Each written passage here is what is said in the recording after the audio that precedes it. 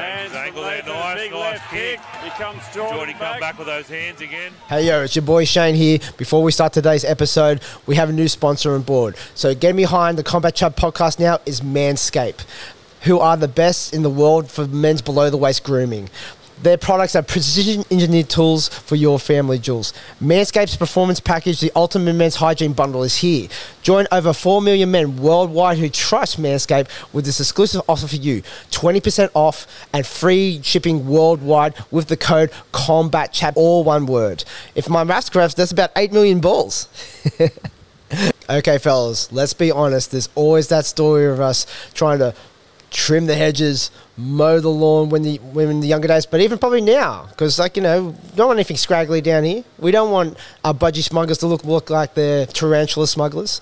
Okay, we've got to keep it fresh. Okay, and this is where the Lawnmower 4.0 comes in place, and I've used it myself, and it's great. I got nothing but good things to say about it, actually. So, I'm going to kind of keep everything pristine from now on because Manscaped's on board. And it doesn't stop there. You also got the Weed Whacker, which is good for the nose hairs, the ears hairs. You also have the ball deodorant, the ball toner. So after you smooth it and kind of moisturize them with them, they're going to be smooth as eggs. Who doesn't want to touch them after that? For real. So in saying that, it's time to take care of yourself. Go to manscaped.com and get 20% off and free shipping with the code COMBATCHAT, all one word. So remember, to get 20% off, free worldwide shipping, put in Combat Chat in at manscaped.com. And remember, unlock your confidence and always use the right tools with the job with Manscaped. Hey, yo, your boys are back. How are you? I'm pretty good. It's been a busy couple of weeks. It has, eh? Yeah. Congrats on your win. Thank you. Yeah, as this show is going to go down, it's going to be a big breakdown show. But yeah, it's been a lot happening. It has. And we actually have to do the catch-up game. A lot to talk about, but we didn't forget any of the shows. We just had a lot on. Yeah, lots on. How about start off with a little bit of international news that's happening in Thailand? Yeah, I've been following this week Rajadamnern Stadium in conjunction with GSV, Global Sports Ventures, their media partner. I've been announcing a bunch of new upgrades to kind of how they deliver Muay Thai at the stadium, sort of modernising. It looks pretty sick. I'm pretty on board with it. I'm interested to see what the reception to this is from the old heads of Muay Thai, because they are, I think Rajadamnern, a lot of the talk in Thailand recently has been the move towards this kind of entertainment format, and there was for a very long time that hard split of you had your Max Muay Thai Super Champ style, and then you had the traditional stadium style, and they were almost, it got to the point where these days they're almost like two different sports. But as you see one championship gaining popularity, which is really, that's the highest, that's the pinnacle of the entertainment format of Muay Thai, really, right down to little gloves. You're seeing the stadiums have been starting to kind of play ball on that side of thing and do things a little bit differently. Lumpini being the biggest one was met with mixed reviews. They do a lot of really different stuff. They have MMA at Lumpini Stadium now, a lot of 3-round fights, and it's really designed and styled differently. You've got a big entrance ramp. They've modernized the stadium, and Rajadamnern seems to be doing now. It's interesting because I think that really created a split between, you had Lumpini doing the modern thing, and it's not really Lumpini anyway, as we know. It's new Lumpini in name, but the old Lumpini Stadium's been gone for ages now. Long time. 8 or 9 years, yeah. Whereas Rajadamnern was that, the mecca of Muay Thai, the classic traditional, but they've refurbished it. Looks really different. Looks beautiful, actually. Very modern, new logos, new designs. It's almost unrecognisable, actually. It doesn't even look like Rajadamnern anymore. And they've announced the Rajadamnern World Series, which is really going to do a modern spin on Thai boxing. It's going to be a tournament format. They've announced the first weight classes that they're going to go forward with, as well as the first female fights at Raja. Wow. So it's all big. It's big, yeah.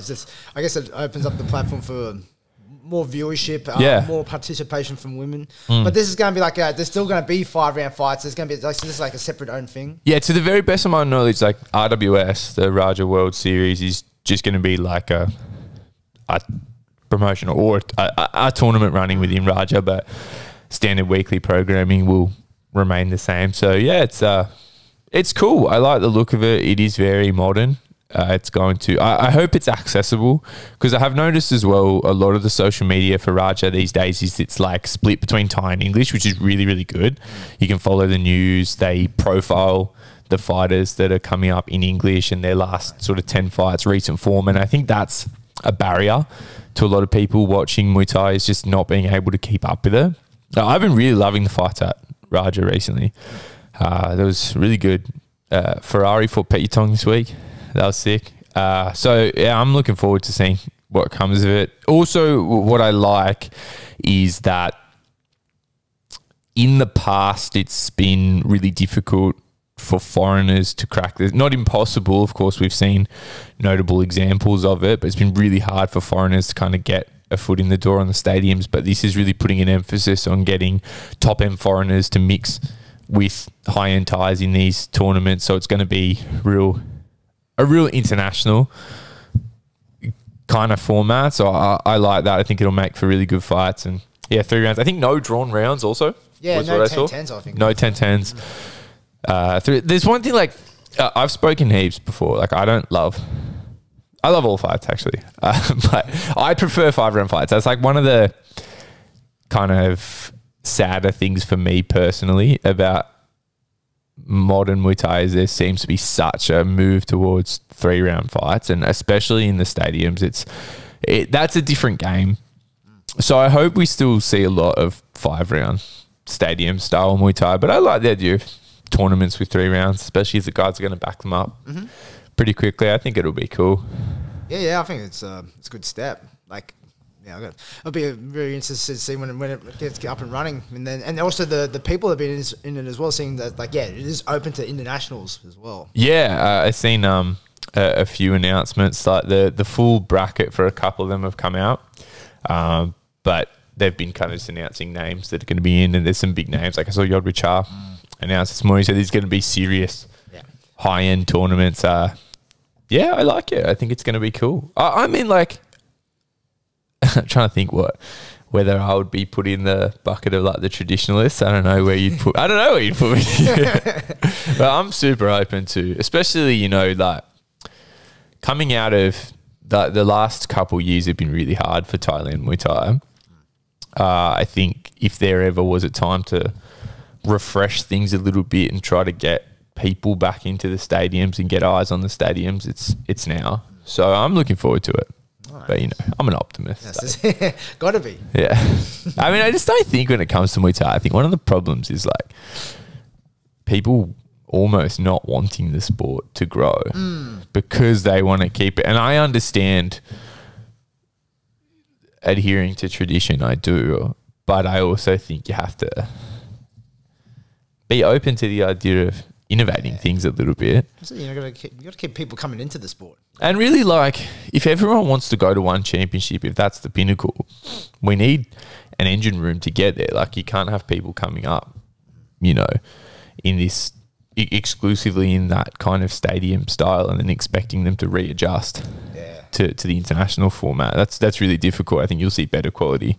As you talked about before, it's like it's pretty much 2 separate things. Completely different. So I think like anything that kind of makes stadium Muay Thai more accessible is good.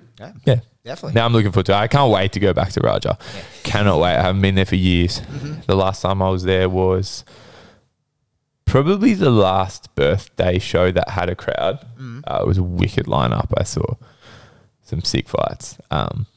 Yeah, I can't wait to go back to Raja. And now it's different. It looks really cool. I think, like, from what I can see, I haven't seen it super full recently, and I think internationals are still just starting to trickle back in, and that's a big part of the crowds at Raja is people on holiday and stuff, plus the gamblers. But hopefully this is something that can establish a bit more fanfare within, because that's been falling off a lot in recent years, has been actual Thai boxing fans in Thailand. Like, there's people that are associated with the business of the sport, like the gambling, and there's fighters and stuff, but there's not like heaps of Thai punters packing the stadiums the way they used to. So hopefully this is something that can kind of reignite a bit of interest in the national sport over there. That's it. It's like sounds like it's on the right direction though. Yeah, I like it. I'm keen to see what our options are going to be for watching it. YouTube or just something to help people. And I think the sport will grow a lot if you expose more people in the Western world to the elite level of it. And I think we might do a better job of that if we kind of play the international game a little bit with the shows that are getting put on. So yeah, I'm really looking forward to that. It's been cool to follow this news. I think this is going to be I think the Muay Thai in Thailand is about to look really different. I think when we talk about it a year from today, with all of these movements from what's already kind of underway at Lumpini, now Raja Damnern following suit, I think it's going to be a really different. I'm excited. Like I said, I'm really excited to go back because I think Muay Thai in general is going to look really different the next time I go there. Nice. Cool. Big things. All right. So let's go into some of our breakdowns here. So a couple of weeks ago, Siam2Sydney 21 happened. And it was a couple of weeks too. Yeah, it was. I love it, of course. I would never complain. I'm not complaining, but jeez, like I think the officials check-in was 9:30 in the morning. It was a big day. I left almost 10 o'clock at night. Yeah. To catch the Perth shows. Oh, it was such a long day. I don't know if I think it went a little bit longer than scheduled. There was a lot of fights. I loved every second of it, of course. But yeah, it's just so long with the development day, and then you got to wait a bit. Then you got the pro-am card afterwards. Because like when it comes to like when I just say yes to doing too much, and I'm going to keep doing it. So it's not even worth it. But when you have to really be engaged from the first development day fight all the way to the very last fight, like I don't think there's a lot of roles that have to do that.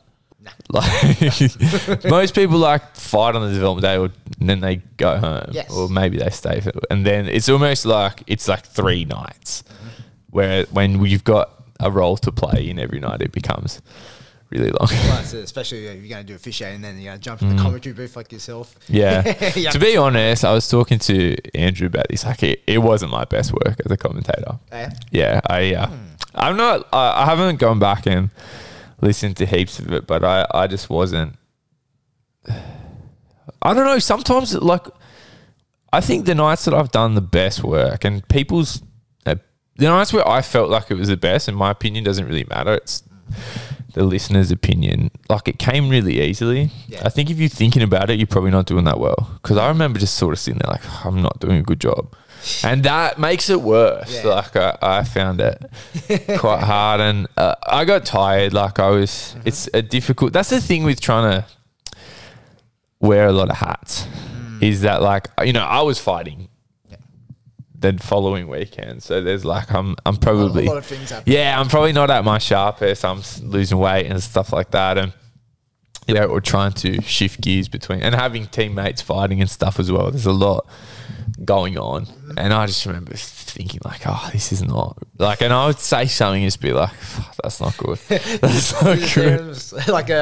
like an open mic going fucking bomb. Yeah, that's it. Like I was bombing badly, and like I got some messages from people like, I like it when I'm commentating, especially when it's a longer form kind of amateur. People that message me during, because I like to engage with the people that are watching, and I mean, I feel like people weren't like, wow, this sucks. I mean, they probably wouldn't anyway. They're just sending boo. But the engagement I got from people was the same as it usually is. Yeah. So, like, hopefully, I guess you're just like a lot more cognizant of your own weaknesses. And it's difficult as well when there's a lot of amateur fights kind of before the pros. Like, I think I've spoken before about how I like make a point of commentating differently for the amateurs as I do for the pros, because it's almost, there's a couple of elements to that. Like the pros, I think you need to format it a little bit more. Like it needs to be a little bit more of an informed commentary. Like you really need to kind of approach it like you know who the guys are. Whereas the amateurs, you don't know anyone's styles that intricately and just kind of taking it as it comes, I suppose. But like, I am always conscious of like when there's a lot of amateur fights before the pro fights. I'm like, am I going to have any like energy left? But like, that's my biggest worry when I'm commentating, is that by the time you get to the main event or the fight that the most people are tuned in for, you're kind of just spent. Like, that's something that I'm learning to manage, and that's a big part of that, is not over analyzing the amateur fights and just taking them as they are. Because I almost think as well, like, I don't want to really pull apart an amateur fight for the sake of like, these amateurs are gonna go back and watch that, and it should just have like a little bit more of like a fun, just call it as you see it sort of vibe, as opposed to like, I think when people are watching a high level pro fight, your job is to kind of pull apart what's going on and explain things, but that can be, I don't think it's a little bit too much even for the sake of the amateurs. Like, they're not supposed to be high-end professionals yet. So don't kind of, I don't know. They're just doing the logging their learning hours. Yeah, I don't want to apply like a, I don't know, it's not like I'm sitting there criticizing anyone, but I don't want to overanalyze an amateur because their work's in progress a little bit more. Like, I just want to, you know. From fight to fight, they will probably look completely different. Yeah, I just want to be like, oh, this is fun. These guys are doing great. You know what I mean? Like, yeah.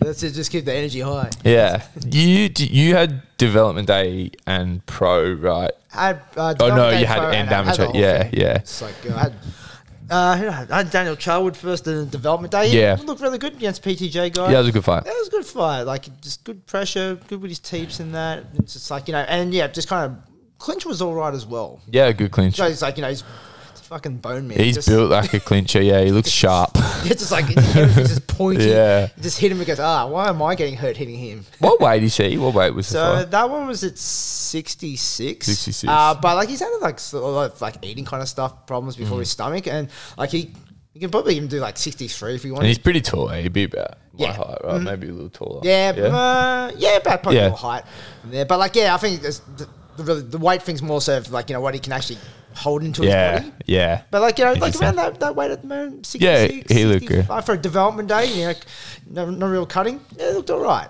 Yeah. And see, like, if he gets another one in sometime when the next development day is. Yeah, cool. And, you know, it'd be good, just like these development days, if there was back to the old style where it's just like, there's on a separate day in the gym. Yeah. Just to cut down the time again. But then again, now these days, as I get, you know, got a little bit more to do, I'm like, fuck it, just put it up. Like, if I'm giving you a day, let's do everything. Just try to toss it early. Yeah. It's rather than 2 weekends in a row. Gives you free for other stuff. Yeah. Who else? Oh yeah, so it was with Siam2Sydney, they had that split up, didn't they? Yeah. So they had what they kind of called it the B class amateurs, I think it was, and then they had the pros, and then they had the C class amateurs. Yeah, and I think pro and amateur is sort of governed by the state. I feel like what they're going for is B, A, and C, and that rather than an amateur and pro split, right? Yeah, this class split. Yeah, but by the time we got to the fights after the pros, nothing left. Yeah, after the pro fight, I had Jakoda on. Yeah. And look, he had a really good. It's like good fight. Like he came out kicking. Came out one of was it Cruz Briggs boys? Yeah. From east side from there, and pretty strong fella. I think he's known for like, you know, just stopping a lot of people in the first round. But like, Jakoda put a pretty good kick game on. Second round, I go, let's see how we go with the clinch. But I don't know. He kept kind of running for the clinch. Then I say, okay, forget that. Stop doing that now. Let's get back to kicking again. That was working. Just wanted to try something else. That's all. And then the third round, you could see he just completely stopped kicking. And like, I'm screaming at him, you got to kick. Kick him. Where's your kick? And then as soon as the fight's done, he couldn't get out of the ring. He goes, man, I'm sorry, I fucked my foot. Like he actually, kick an elbow or something? Yeah, I think so. Okay. Just because it's like he was kicking in the southpaw stance, and I think he caught a couple cross checks. But he's like, afterwards, his foot was fucking blown up. Oh. Yeah. No good. Yeah. He's still kind of a little bit like, off the man. Like, I actually had to pull him out of his MMA fight in Melbourne. Ah, damn. Unfortunately. But that's how it goes. But you learn. These are learning experiences. Like, it was still a really good showing from him against a pretty solid opponent. It's just unfortunate about the foot. That's all. Shit happens. Yeah. Let's go into like we'll talk about Luke's one like when we covered the pros though. But let's go into a bit of the card itself. Did you want to start with the junior title that happened, the WMC amateur one?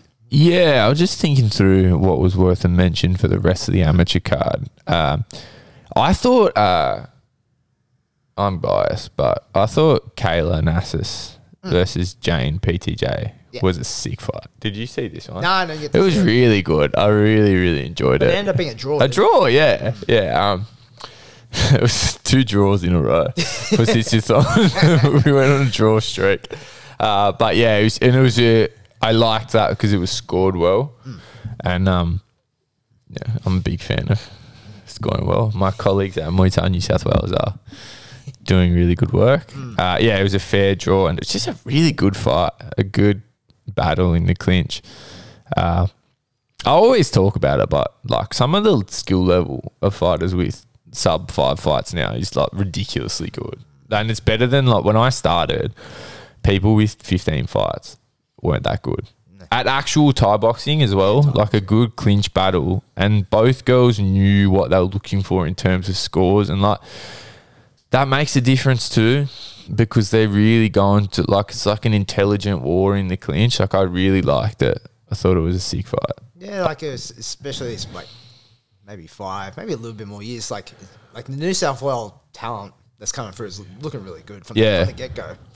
It's like, development days have to do with that. But even some of these guys, like, especially like you just have to look at Muay Yu. Like a lot of them don't even have development days. So you just go straight into amateurs, and man, just like the actual style of them all look really good, polished. Yeah, they had a busy day. 6 fighters on or something, 7 fighters. But then, like, was it 3 different states? Was that the same day? Oh, they had 7 fights on that show. I've done that show as well. They had Max in WA and Gabrielle in Queensland too, but I'm pretty sure they had 7 on Siam2Sydney. They had a good day. I think they won 6 of them. Something like that. Solid. Yeah.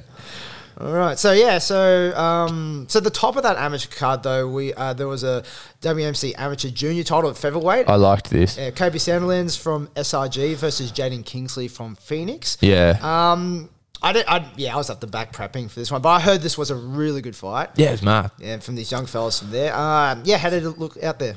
Yeah, the SRG boy, he's just got... I like their young fellas. Like, he's just got a bit of swagger about him. I enjoyed it. He's got... His style's got a bit of personality to it, you know what I mean? I enjoy watching that. It was... The Phoenix boy was that classic Phoenix style. He's very aggressive. He was trying to cut the ring and play a punch-based game. And Sandilands, big kicker, just throwing these... wicked right kicks up over the arms, and played that game really nicely. Just used his opponent's pressure against him, and just had that nice high kick over the arms, so it would land, almost wrap around the glove and come across, like, so that the shin's coming across the tricep like that. A good kick to negate an aggressive adversary. I liked it.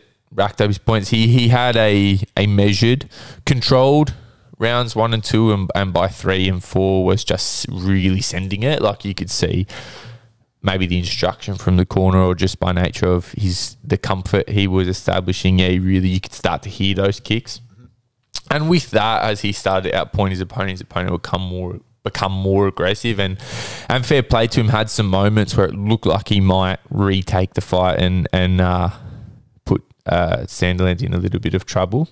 But just good ring generalship from the SRG boy. And by the end of it, he was getting a bit creative. He was running him onto elbows and stuff like that, trying some new things out. So, yeah, I really like this fight. Enjoyed it a lot. Yeah, so it ended up going to, I don't think I said it, but ended up going Kobe's way. New champion at amateur juniors. Looking good. And that's what we were talking about before. Yeah, these young fellas and these amateurs in particular looking very polished. Yeah. Products. And let's see. Oh, yeah. Wasn't there something on the scoring as well? On the Instagram post? Should we? Yeah. I don't know. Like, honestly, I'll say this, because a few people asked me about it, and I don't know what happened. I don't know. I was sitting there in the back commentating. I just see people start shouting, and like, I don't know what happened, but I just think there may have been just like a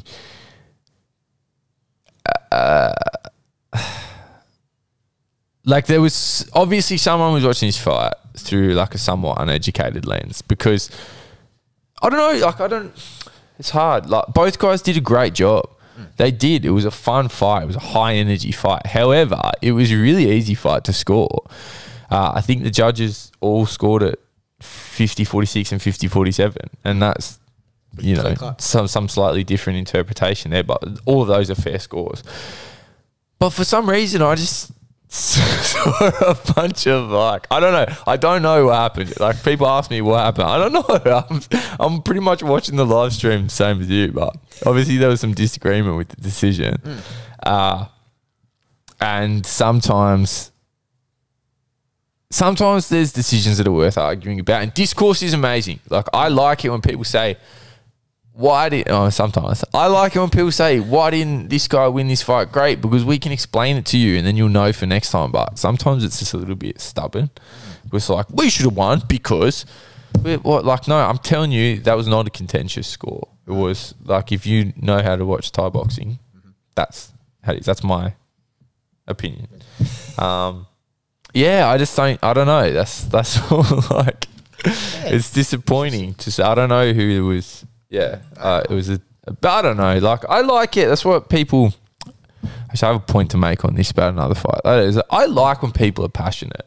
Either way, like, you know, it's like when people, like, if you're here to cheer one guy, get really noisy about it and stuff like that. And blow up afterwards. It's good. This is sports. Let's argue. I love to argue. It's no problem. Like, that really, at the end of the day, when you think about it, that is what sporting fanfare is. It's being able to be like, this is what I think, and this is why what you think is wrong. Like, we don't have to be all, because it's Thai boxing and whatever, we don't have to always be nice. But there are discussions here where it's like, no, I need to help you understand how this sport is scored, because we'll all enjoy it more. And everyone's going to go further. If you like, imagine playing a game where you didn't know the rules. Like, if you just went out on a rugby field and you have no idea how to score a try. Like, you just don't know. Like, you've got the ball and you don't know whether you're supposed to throw it. Like, that's what people are doing here. But then for some reason, everyone's right.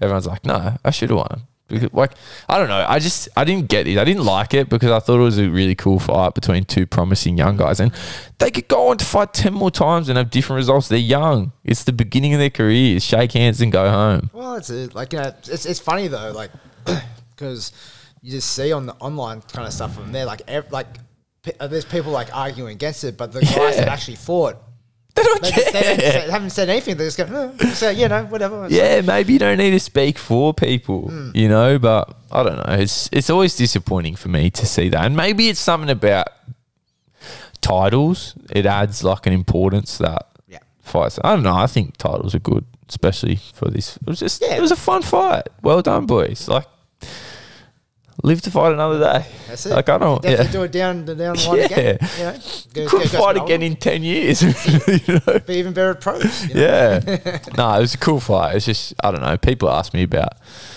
I got accused the other day of not bringing up contentious issues on the podcast anymore.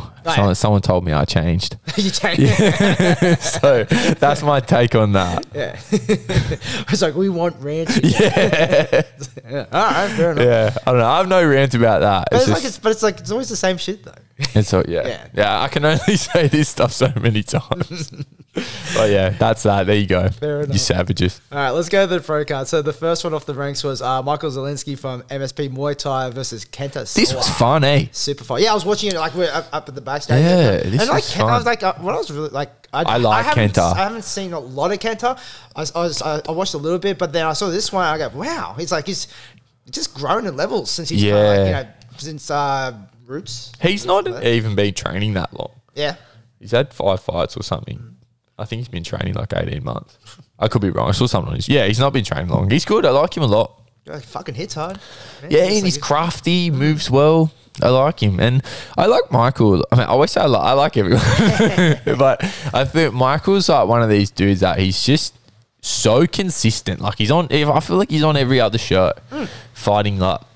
He's getting a lot of fights. Hard ass dudes, like never going to say no to anything. I like that about him. And I thought he looked good. Yeah. I thought this was a really close fight. I thought it could have gone either way. And I even think Michael found his rhythm in the third round and there was an experience gap here, and I think in the third round you could see that. Yeah. Like he was really starting to establish do some good work in the clinch and show a strength advantage maybe over Kenta, but the way it panned out in the end was Kenta had won the first 2 rounds. I haven't watched this fight back, but I think that's a pretty fair score. Yeah. It's just maybe it's that tricky 3-round thing, where Michael probably had the best round of the fight, but Kenta had just racked up the points around 1 and 2. So well, it's like we always kind of said from Michael, because we have seen him in a couple of fights. Fair few fights now. It's just like that pacing for a 3-round fight. No, he's not. I've not actually seen him fight 5 rounds. Yeah, but he seems better suited to 5. Yeah, he likes to take a sort of slow first 2 rounds, and it's that clinching style. He likes to kind of walk you down, and then once he gets a hold of you, he gets going, but he takes a couple rounds too. Yeah. But I think he's a high potential fighter. I see he looks strong. He's quite difficult to bother. Yes. Even if you're outpointing him and landing on him. He's fought 2 guys that I think just outmoved him. That was Kahau last time and Kenta this time. I thought they employed some kind of similar tactics, so they were just a little bit too flighty. They weren't there. They didn't play that meet in the middle kind of game with him. But yeah, really good fight. Yeah, enjoying. To me, Kenta is one to watch. Yeah. I'm liking him a lot. I think Don Miller's got a good little stable of up and comers now. Yeah, him. A couple of the guys I really like. Excellent. Yeah, it's funny because you got 10, and then they got the big fella as well, don't they? Gun. Yeah. I really like him. He's looking huge. Dude, that 90-something kilo boy that moves like that. Yeah. Good luck. Good luck to you. Yeah, he won by stoppage Friday night. Hardcore. Yeah, he's throwing jump knees and shit. That should be illegal. It's a whole lot of man coming out. Yeah. All right, so next up the card, so had Paul Rogers from SRG, my boy Luke Taylor, Double Dragon, and this was an interesting fight from there. Like Luke wasn't really happy with his performance afterwards.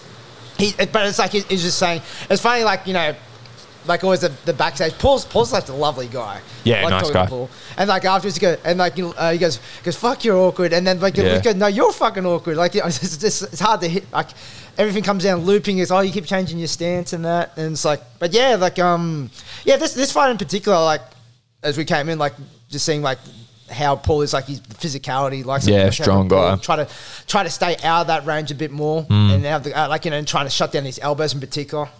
And yeah, there's like there was a couple of things for Luke that we talked about afterwards. Like has this tendency, like he gets into the works into this range, but then kind of hops out of it straight away. That confused me in watching. And then we're still working on it a little bit, but like it's something he's kind of getting a little bit cognitive now. But he just kind of goes, look, you get into this range that you work, but then you dissuaded by jumping out of it again. He goes, I don't know at the moment. Like, I just kind of go in and out. Look, you just gotta have that little bit more defined plan. Like, if we're going here, we're going there in these different avenues. Like, we're going to clinch, we're gonna punch, instead of like going in, out, in, out. It's a little bit like he sets things up and then doesn't do them.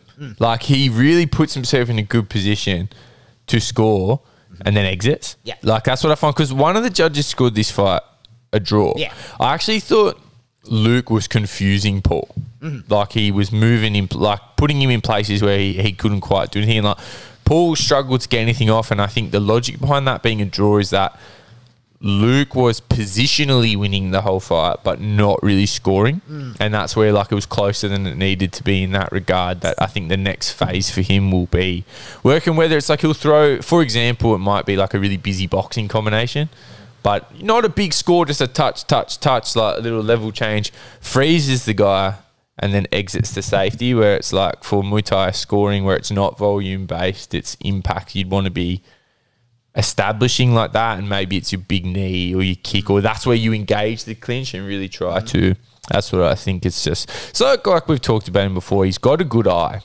I think he has a lot of ideas that it's just about like you got to pick one. Yeah. Yeah. Just kind of overanalyze. Like, yeah. It's like you said, like he confused Paul a fair bit, and that was the part of the plan was to stop him actually doing stuff. Yeah, which he did well. He did the as far as like halting the offense. Yeah, he did a really good job of that. But yeah, got to hurt these boys. Yeah, he does. He hits fucking hard. It's like just got to sit down on the idea a little bit more. Yeah. Let's get there. But it's good. It was a good win for him. A good win. Talked to Paul afterwards. He goes, it's like, we should do like a fight round. He goes, I'm done fighting Luke now. We already fought twice. and I just go, fair enough then. Maybe we can spar. And he goes, yeah, cool. Fair enough.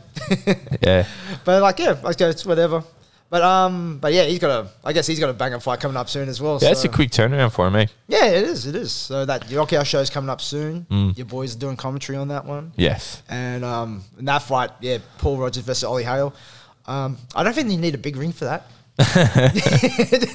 Just sit him in the middle. Pull the ropes in a little bit. I want to ref that fight because I won't have to move. Yeah. This is easy. No footwork. Just have the doctor ready to go. No refereeing footwork necessary. Yeah. Okay. So next up on there, so we had the WMC professional featherweight title.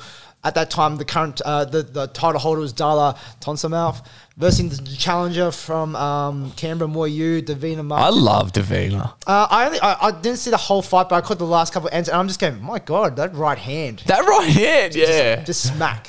She's so good. And like Dala was tricky in the beginning. I think it was a lot about Davina being patient and not playing a Dala moves a lot and she's quite like erratic, and that's where she shocks people sometimes, is she does things in these big bursts. And like Davina was very smart rounds 1 and 2, just be effective, read a little bit, keep establishing kind of real scores and not play like a like for like game in terms of the footing, just run her onto things. And then you could see it became a very boxing based offense, just ran onto these big. I thought fair play Dala. I thought she was going to go down. I thought for sure, because she was on ice skates at one point. Yeah. Especially that fourth round. Just I thought she was going to the canvas. Because Davina had just found it so well. Like she just had that point where she really found her that right hand and was landing it pretty much at will. I've seen this in a couple of her fights recently, so that right hand's coming along really well. Yeah, I think that's a big game change, especially in like the girls. Yeah, this kind of monster punching game. It's just like then you can build around it. It's like you can set up some really good stuff. Yeah, Davina's getting really good, and I'm excited to see her. That's it. So the Small Axe is now the WMC state title holder for New South Wales, and and same thing. Just really interested to see her build up as it keeps going. I'm quite interested really in who is left. I don't think there's that many. What's the weight again? What is featherweight? It's 53. 53. Yeah. I think like a lot of there's a few girls that like they could probably meet in weight, but that she's not, or it's 52 point something even. There's a couple of like in that sort of 50 something kilo cluster. There's a few. I think a couple are a little bit too big. I don't think there's heaps. Of girls left. Well, I'm sure there is like some. Joanna, what's a little bit like. These are weights where like you could make it. You could make it probably. But I think a little bit bigger, A bit bigger? Fair enough then. But great fight nonetheless. Yeah, really good. Davina. And then we got the main event from for the card was Darren Chen from PTJ versus Jordan Fielding from Strongheart down in Adelaide. This fight was I think it was just a very classic Darren Chen kind of performance. Just kind of, like as we talked about before, it's really developing a really great kicking game. Clinching, it's always strong as well. How did you review this fight? I just thought I thought Darren established himself quite early, like a lot of right low kicks and left switch kicks up over the arm, just scoring points with him really well. Jordan played a very tight game, was slow building, and you saw it get much more competitive. Round 3 and 4, Jordan definitely picked up the pace, but I thought Darren just knew how to keep him where he needed him. I thought Darren won quite convincingly. Yeah, it's like with Jordan, like you can see there was a parallel differential. Like, you know, when he did throw, it was pretty solid. Yeah. From there, but Darren just did a bit more. He was just more pinpoint accuracy. Yeah, accuracy, ring smarts. Putting it on. It's like, there was one time with one kick from Jordan for to clip Darren pretty good there. And I go, oh shit, that might change it. But then you see, like, Darren just kind of shake it off, gets back to work again. This is one I would like to watch back because I was, you know, commentating with Michael Green, who fucking muted himself on the roadcast. Yeah. Yeah, a few people asked me why they couldn't hear Michael Green. That's why. Because he fucking muted himself. That'd be just weird on the live stream. It's like you're talking and then it's like, okay, yes, I concur. Yeah. Yeah. And like at that point, I'd been commentating so long. Like I was really happy to let someone else just have a crack. Yeah. Just, yep. Take the reins. Yeah. Out to silence. But yeah, I would have to watch it back. But I was a little bit interested that it was a split decision. Oh yeah, that's right. It was a split decision. Yeah, I thought I was expecting. Yeah, it's Darren like to get I it thought it was. Yeah, I thought it was kind of clear. But must have been, yeah. Same thing. Like There I was just some watching close rounds through the middle. It was definitely a competitive fight the whole way through. It was a classy fight. Yeah. No one was bashing anyone. But yeah, I was interested. That's just not to say that I necessarily even disagree. Just so I'd like to watch it again and see. Yeah, and that's another one. Jordan out the back, classic. So he's so chill. Yeah, he just cruises around, go, hey, hey, go guys. It's like run around. And then veteran, veteran. And then after the fight, never wore pants. Just cruised around undies and all. Really? Yep. Why? I don't know. It seems to be his it was cold. It seems to be his thing though. Like, really? Don Miller's just going, I was like, you gonna keep your pants on tonight? Why? I don't know, mate. It was get him on the podcast and ask him. It was super fucking cold. I know. It gets too hot. Like I'm all for not wearing pants, absolutely, but time and place. It was fucking freezing at that point. Derek Lewis, my balls are hot.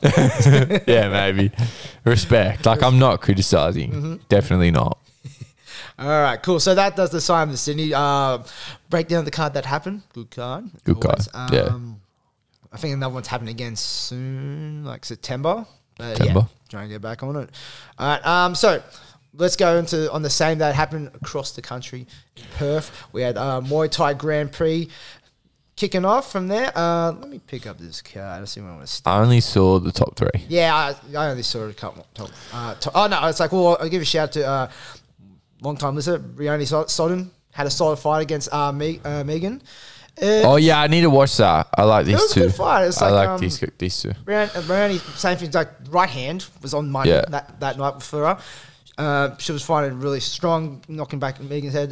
Megan probably just she was getting really strong towards the end though, with clinching.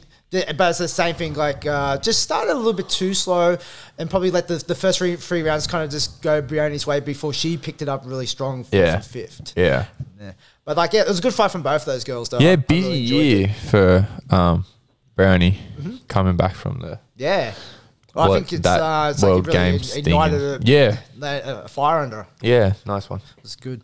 All right, so let me go. So we had Max McVicker versus Damien Nelson. I really like this. Max is fucking class. Yeah, it's really. I only got like halfway through this fight, but like in particular, like his catch sweeps, his clinch work with elbows. Was really that quick burst, kind of just getting his arm on the middle, elbow up the center, trip. Like just I thought that this is just one to watch and watch the way that Max set traps for Damon. Class, absolute class. Like he's a really smart operator. His ring IQ is way up. Yeah, well, it's just his composure is just so cool. Yeah, he's so smart, and I just thought like you watched the first round was quite measured, and Damon's naturally quite aggressive. Like he likes to fight from the outset, and first round close, just Damon was going for it a little bit more. Max I thought was just having a look, neutralizing a little, and then you could just see the way that Max just knows how to. I thought what was my favourite thing about this was the way that I felt like Max was positioning Damon to throw what he wanted, like putting himself in the spot where he knew what was going to come back from. Damon and then answering it like that. Like really, really ring smart, high level stuff from Max here. I'm excited to see him fight again. Yeah, definitely. Because this is an interesting one because Damon's the national champion, but the belt was not on the line. That's right. Yeah, so now, I mean, if I understand how rankings work, Max, I would imagine, will leapfrog Damon in the world rankings. Because regardless of a national title being on the line, I think Damon was number 12 or 11 or something, and Max will slot in there, I would imagine. So I don't know if the idea is you fight again for the title, or Max would now be eligible. Did it say, was there any reason why it wasn't for the title?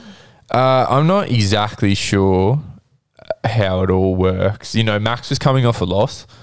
It could have been 2 losses. What was it? Siam2Sydney and the one overseas, were they back to back or not? No, nothing back. They went back to back. I don't know. Back Sakari, was it that in between? Anyway. So, yeah, maybe coming off a loss, I don't really know. Maybe you have to be Australian to fight for an Australian title. I don't know. I don't know.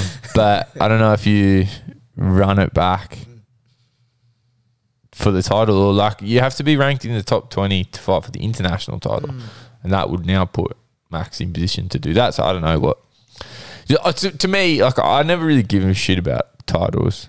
I don't think that's a fight that is worth doing right back just for the sake of winning a particular belt. Like it was a very comfortable win.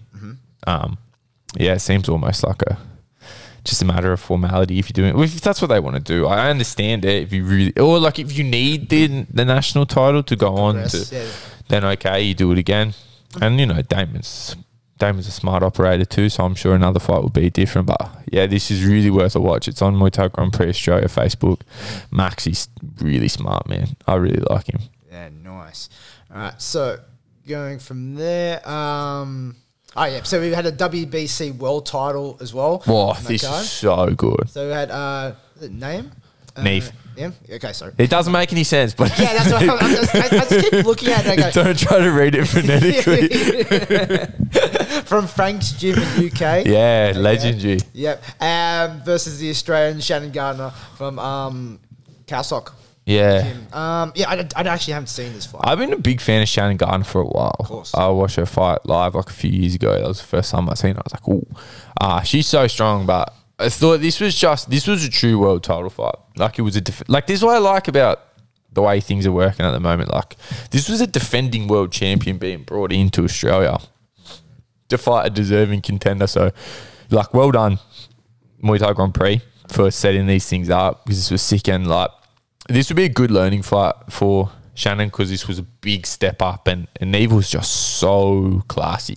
So classy. Like just, it was a really strong, like it was just the way Neve's ability to just punish any attempted offense from Shannon was just incredible. Like whether it's it was like she was aggressively countering. Like she would stalk forward, but a kick comes and it's catch and sweep. And when her clinch game was crazy good. Like these big, you could see the power coming through on these knees, and then just closing everything out, effortless kind of turn and sweep. So good. And was chopping away at the legs with some big kicks towards the end. Just a real kind of, broke her down as the fight wore on. Like Neve was class to watch. And it's like Shannon really proved she belonged in there with her as well, which like I knew she would. And I think like we say, a big opportunity for the Aussie, and a good learning fight, but also just a brilliant opportunity to watch a class operator in Neve Callahan. Nicely done. Yeah, it's like Shannon, there's young as, still heaps of time, to even grow further. Yeah. So, which is insane, really. Yeah, it's a scary thought, to be honest. And then you got that, to see that class above from Neve, man, women's Muay Thai, it's rising so fast. Yeah. It's great to see. All right, so let's go to the main event there. So we have the world champion, George Mann from People's Gym. What a boring performance. From was it Mikkel? Where is it? Benetar. Yeah, Sorry. Mikhail Benetar. Yeah, Mikhail Benetar. Okay. Doesn't say the Jimmy's from the... but isn't from France? Yep. Yep, I think based in Thailand at Based the in moment, Thailand? or Yep, okay. or he spent a lot of time there. Okay, I can't find the gym name under here, unfortunately, from there. But like, hey, mate, like I think George Mann like just controlled every moment of this fight. Yeah. Okay, I want to ask people a question. What the fuck do you want from George? Are you not entertained? Yeah, like, what do you want? Like, he's a ring genius, but he's too big, right? Up at light heavyweight, wins the world championship, but he's boring. Walks people down, stops them. What do you want? What do you want? Like, I don't know why. And Benetar, man, he's a specimen. Dude's no slouch. Big guy. I thought George kind of like flipped the script on him in this one. He didn't let this be he didn't play a long game. Like, they didn't stand at range, and he walked Benetar down the whole way through. Would push him back and then just smother. It was that push and smother kind of game. Yeah. It's didn't really give him a chance at all to get anything going. Nah, just constantly disruptive. Well, like Benetar was just in a reactive state. Yeah. Just couldn't get it. Wasn't actually had a chance to actually go forward. And I thought like George played that set game really well, where he would always keep something out just annoying, whether it's that deep pushing back, but it wasn't like push and wait. It was like push and follow, smother. A lot of kind of like really like covering a lot of distance at once. But then he would wait for those times where he'd almost give Benetar a break because he'd chase and cover that space and then punish him like that. Like, I really like that kind of that rhythm break of like, here's your chance, and then kind of steal it away. I thought, because that's where I thought he did the most damage, because that's where that's the finishing elbow sequence started. Was the way like Benetar ran in and ran himself onto an elbow. Like, the only thing he had going for him was overhand, but then it became his undoing because George popped him with the elbows. Too ready, yeah. So it was just that, like, he fostered a sense of desperation and then punished the attempt to capitalise. Like, fuck, George is good, man. Yeah, very good. So good. And it's like, but at the end of the day, it's like, the rest of the Muay Thai public is like, what do you want from him? I mean, like I don't think he's like hated or anything. It's just, he just has a small subset of people who have really fucking idiotic opinions about him. Like, I just don't know what you want. Like, they pigeonhole him into like, this is what he is. It's like, doesn't seem like, just even people say, oh, he's just long. Yeah. The other dude was just as long as him in this fight. Like, what do you want from him? I appreciate you, George. Yes, very appreciated. Yeah. And that does the Muay Thai Grand Prix one. What a day that was. All those cards we just talked about are on the same day. And then we didn't even cover all the shows. We haven't even been to Destiny yet. So, let's go to Queensland. Yeah, we'll go quickly over to Queensland from there. I only saw one fight on this card. I saw two. And I saw highlights of some others, That's all right. So, Destiny was on. I saw. Gabriel Ramos was on there doing a rematch versus hotly anticipated rematch, I didn't get to see this one. Good fight, Like, I really enjoyed their first fight, and I thought their first fight was very, very impressive from Gabriel. Well, it was very impressive from both, but it was a fight where, like, there was a big experience gap, and Gabrielle really looked like she belonged in there and like made a pretty serious argument for winning that fight. And since then, went away and racked up like four wins in a row, I think. Some really big performance, getting better really fast. And this was a good battle. I just think Gabrielle looked nice, looked good. It was a good, smart fight between both early, like quite evenly matched. And then Lucy's power just pulled away. Lucy was really good. She just really chopping away at Gabrielle's leg, which started to kind of create that hesitancy, I thought, and build some openings. And just made her power count. And then just started to kind of control the ring and run away. Lucy's real good. I've been it's cool to see that mini flyweight division have so much activity. Because Lucy's seems to have a good. There seems to be a lot of opponents. She's on a lot of the Queensland shows. They're doing a good job promoting her. And of course, like Gabrielle's made a big name for herself as well. So, yeah, good fun fight and a very strong performance by Lucy Dedman. Awesome, nice. So the main event for this fight was Jake Lund. Before we do the main event, can I talk about Josh McCulloch? Oh, yeah, that's right. Josh McCulloch there. Versus Corey. Yeah, I didn't even think they would. Bro, they look 3 weight classes apart. That's it. And Josh starched him.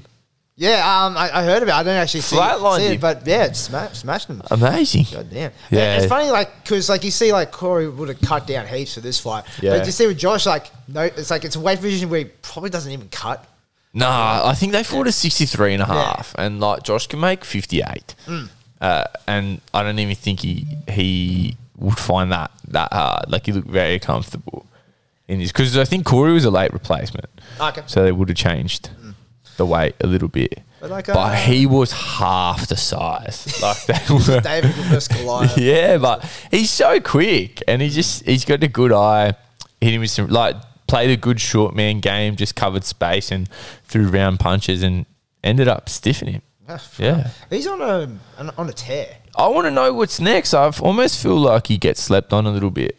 Yeah, it's like, I guess he's just building, but it's like Tamworth, I think that's what the gym is. The Chaffee's martial arts from there. So like I can imagine he could get left out a little bit. I also think like a name now. Yeah, now he's had a couple of massive performances in a row.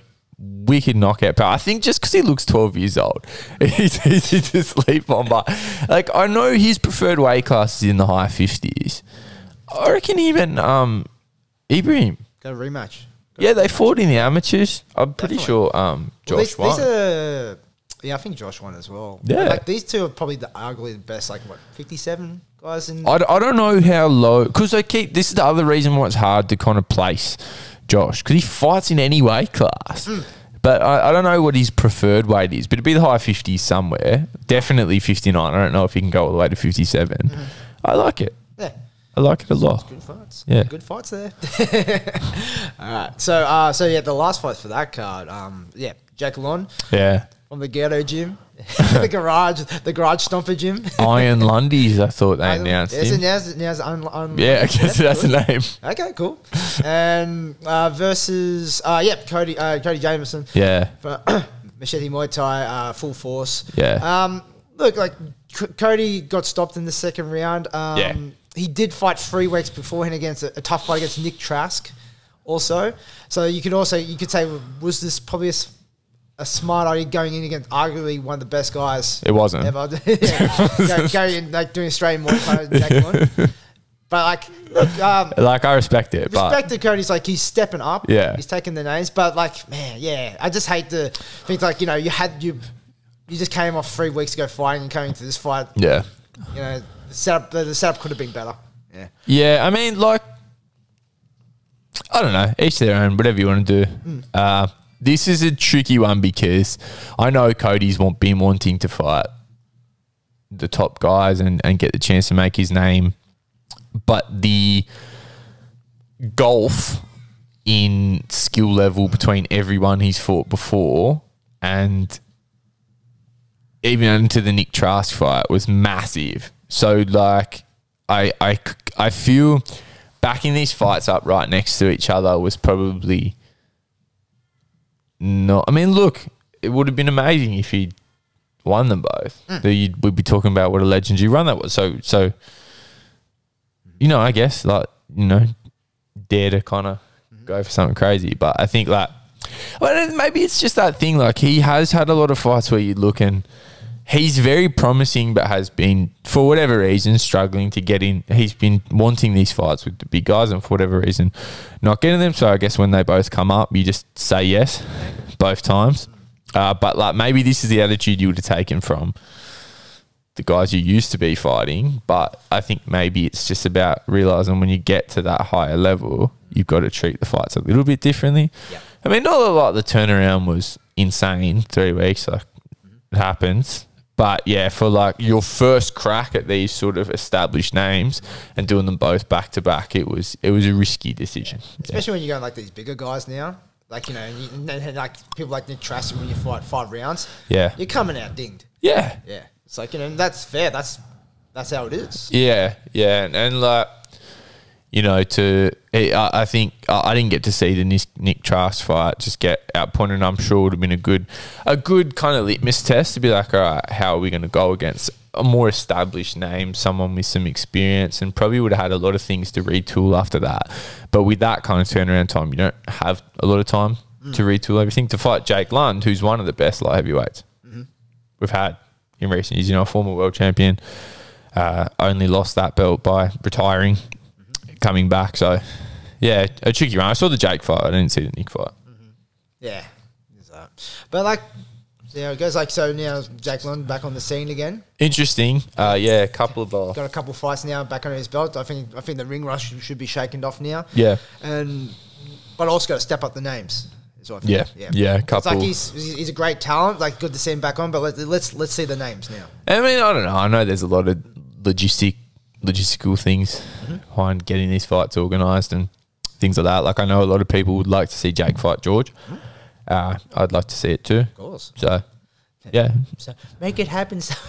Yeah. Oh, no, did we even really recap the fight? Jake, I know, we'd say Jake got the win. Yeah.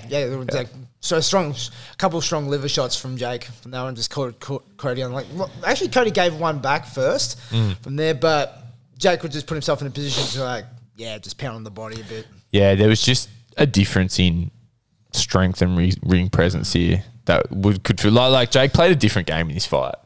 So he didn't wait a second. He just went straight forward. Yeah, he knew what he wanted to do and executed. Yeah, close to flawlessly. Yeah, so interesting times at light heavyweight. A lot going on. Yeah. So yeah, cool. All right, so let's go to our last breakdown. This one. So War on the Shore. Back at I was there. Again. Yeah, happened last weekend. You fought on it. I did. Yeah, it was a pretty good showing. You versus Brayden. Brayden, yeah. Brayden from Fight World. Yeah, Fight World. Yeah. Yep. Okay. Cool. Pretty good performance, mate. That's like you can see Brayden want to come off strong. Yeah. For a head kick there for a bit. I go, oh shit, that looks a bit hairy. Yeah. But then, as always, you're just too stubborn to put down, or even be shaken at all. But chopped up the leg really good. All the way until when you got into that third round there, you just switch it up to a really just clinch dominance game. Is that what you felt like you were trying to do all along? Yeah, I felt like I told you the day before what I thought was going to happen. Yep. And pretty much played out that way. I started to feel like I was going to stop him with leg kicks. And then I stopped kicking his leg because I wanted to do something different. I wanted to play that kind of pressure knee game, and I thought it was working really well. And that's what I wanted to work, because it's not something I've done with a ton of confidence in the past, but I think it's actually one of my better attributes. So I needed to just get a bit more assertive about pushing that clinch, and I felt like every time I kind of locked on, I was pretty firmly in control. So that was kind of the game we wanted to play. Worked out. Yeah, it was pretty much how we wanted to. It was pretty dominant performance by you. Didn't you seem like too much in trouble with anything in particular from there. But I think you just you pushed the game plan straight away. Yeah, didn't let Brayden do much. Yeah, that's kind of what I had a specific plan, and that's what I cared more about. The thing I cared the most about was fighting a particular way, and that's where when other things that we didn't exactly plan for were sort of looking good, I would steer away from them, because developmentally I had a couple of things that I needed to do. So that's how I approached it. Maybe that's stupid. Probably sounds stupid. It might be, but I needed to had a little checklist of things that I wanted to sharpen up here, and that's how I approached it. Yeah. Nice. Yeah, that was good. And then you're back again, eh? Pretty soon. Yeah, soon. Yeah. Well, we'll wait till we're the day to go for that. I'll tell you soon. Yeah. So also on this colour, so I'll just go what's fresh on my brain from there. So we had from PDJ Ibrahim. Yeah. Abu, the King. My favourite, yeah. Versus Tom Cannon from Strikeforce. And looked great. Like he looked like he had pretty thorough control of that. Just a little bit too smart. Just a little bit too smart. Cheeky. He's cheeky. Yeah. Got hold one fell on the ropes a couple He times. does that, eh? Just a little elbow on the Yeah, he does that. Yeah, he's cheeky. Sly. I like it. He's cheeky. Yeah, real female style, right? Like, kick game was on point. kick game is good. It's like he'll draw Tom up. Like for I feel this fight, Tom looked just like a bit flummoxed. Like, Yeah. It seemed like he's coming forward. I knew what Tom wanted to do. He wanted to come in close, really make it gritty and things like that. But Ibby was just like nice, just drawing one, kick, turn out or kick, block him off. Yeah. Yeah, just like he just really controlled what was going to happening in the fight. Yeah, Tom has that real, like, it's all straight line kind of style, and that's a difficult matchup against Ibby because he is such a good fighter off the back foot. And yeah, he was there. Ibby's left kick was good, real nice knees. Just, yeah, smart. Yeah. Didn't really break a sweat, just hit his work. Yeah, he just did this. Yeah, I'll do this. Yep, nice. And yeah, like as they've been kind of calling for, there's like arguably one of the best 57 kilo guys in Australia. Has to be, yeah. And then like and fuck, I really want to see that rematch, him versus Josh. I mean, yeah, like I don't know who else there really is. Like I think Rocky's doing MMA now. Yeah, bro, boxing MMA kind of. Yeah, thing. so I don't know who. I honestly don't know who else there is. So Yeah, not much at the moment, but Abraham looking class. I like yeah, so see where me and Ibby go next because we're always on the same show. Queensland show. Yeah. Well. The last time I fought in Sydney he was on the show as well. Oh, okay. Yeah, we're always on the same show. It was. Yeah, fair enough. All right. Let me see. I'll do a shout out to this match. I thought it was a really entertaining match. Was it Jagger Khan versus Bryce Gibbs? Yeah, I didn't see this. It was an interesting little stoush because Jagger Khan built it from Strikeforce. It seems to be kind of building a really good profile on himself from there. But Bryce Gibbs in the first round absolutely floors him with a spinning elbow. On this I show. was listening to this. Yeah. I think this was one fight before me. Yes, I And think the it was place just kept before going crazy. yeah, it was insane. But Jagger got up and went the whole distance from there, and he ended up getting the decision in the end. From there, I think Bryce, I think in the end probably just went to the well a little bit too many times. But I'll give him that. Like a kid from Lismore, from there, which is not really known for its Muay Thai or anything like that. He gave it a fucking red hot go. Yeah. And he almost caught lightning in a bottle that night as well, in that first round. But I think it was probably a good fight for Jagger as well in terms of showing that he's durable, but how to kind of come back from something pretty full on, getting pretty soundly knocked down in the first round. But yeah, it's good. Yeah. Let me see. What's another one? Oh, did you see the big boys got it? I heard it. Same thing. I heard it. That was a good one as well. Jesse Astill. That Jesse Astill is scary, man. Jesus Christ. I wouldn't want to fight him. He's a brick of a dude. Yeah. And then you see the guys fighting Jack McManus. And then it's two different body types. Stark physique difference. Yeah. But I'll give it to Jack. He got in there. He's a bluer, yeah. He fucking went in there and just had a red hot crack. Yeah, he has a go. Eventually got stopped I think it was by an elbow. Got pretty messed up with it. And Jesse, just went to town on it a little bit from there. But yeah, it was a good big boy bout. Jesse Astles, I think he's been having a lot of problems trying to find fights. I wonder, can Jesse fight my boy Gunn? Maybe. I think there's a bit of an experience difference, but yeah, hey, why not? I don't know if the weights line up either. I think they probably do. They both look massive to me. Both big units. Actually, what I didn't mind listening to his fights as well. I think it was Jaden Inon was on the broadcast team. Yeah, with Hammer. Eh? He's good. I like him. He's good. He's funny. Yeah. He's pretty funny. He's I haven't heard him. insightful as well. He's not just a good looker, He seems to be a good talker as well. But yeah, he was actually pretty good on the mic. Yeah, nice one. I have to go back and watch Yeah, them. it was that. Let's see. So we had Jame Honey versus Brown Pinas. Man, Jame Honey, man. He's really hitting his stride. Yeah, he's really, really hitting his stride. I think dangerous person for anyone coming up. yeah, he's very experienced. He's had 40-something fights or something. He wasn't always based at Strikeforce. He had a couple years off at one point. I think he's in like a second coming. I don't know. Like he's really looks the goods. You just kind of think that it just looked like he kind of just flipped the switch. It's just all clicking for him now. Yeah, he's a very complete fighter. He's got a good eye. He can play different games. Like he can work off the back foot. Yeah, he's durable too. I feel like I've seen a couple of different Jame Honeys in the time that I've been watching Muay Thai, but this one I was like, I don't know, I was watching this and like, this is something different.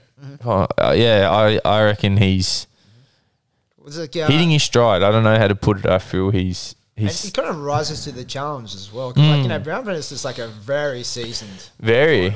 But James came out with all the energy of basically taking dominance in this kind of fight. Yeah, he went. He just got on the front foot. Didn't show Brown any respect. Just got after it. I really like the angles he was working with his hands. I really liked it. I thought this was a very very impressive showing. Yeah, just like from if you want Sweet to as Honey kind of party. This was it. Yeah. It's like now he's lined up now for Eruption against Jake. The rematch. I like it a lot. 5-rounder as well. I like it a lot. This is a hard one to pick, man. It's hard. Like I don't know. I feel like if you were doing gambling odds for this, it'd probably be a pick 'em fight. I love it. I'm really excited. Yeah, definitely. This is a fight for the number 1 spot in Oz at middleweight. Oh, no doubt. Yeah. So let's see. Interesting comes on top. And like I think some big opportunities await the winner. I think 2 guys you could send overseas. I like it a lot. Yeah, excellent. Cool. And I think that does a breakdown of the War on the Shore show, which was good to see. Everything that's going to get a mention from me. Yeah, fair enough. But hopefully they do more shows in the future as well. Yeah. I know it's like PZ says he's like, it's like apprehensive doing this. I love PZ. Understandable. I wanted to talk about the show. Yep. It was sick. Like it was so good. Like the whole I want to just take a minute to show my appreciation for Mr. C and PZ because they put on a class show. Like it's I don't know if it's old-fashioned, but they brought back, a lot of Muay Thai shows in Australia today are a lot more at that kind of grassroots kind of format, which is good. That's what we needed. But they brought back their show and they didn't kind of fit the mold of what's more commonly, like the venue was classy. It was packed as well. It really felt like a ritzy kind of night out when you get there. And all these little things, they put us up in a nice hotel. They had Hat there to drive us around. So good. Like the way they took, I feel like it's one of those shows where like everyone would have thought on that, been like, I want to go back and fight on that show again. Like it was wicked. Even the weigh-ins were super, super nice. Like it felt like the weigh-ins were at the casino too. And they had a real stage set up and were live streaming it. Everything was really, really well put together. I enjoyed this experience a lot. Cool. Nice. Yeah, hopefully they do some more. Yeah. I want to get on that show. No, it was it's just sick. When it's like everyone's taking like Insta stories, you see the kind of venue, they go, it was so sick. Yeah. It has that kind of like, like that, almost like I guess for like an Australian, like high class boxing kind of fight. Yeah, it felt like that. Yeah. There's not that many shows like that. No, and that's not like, the last 2 shows I fought on are like really, really nice. Like the Melbourne Pavilion, that's like real class, and War on the Shore was similar to that. Like a really classy venue. Feels like it feels like an upscale show. Like you get there and you're like, whoa.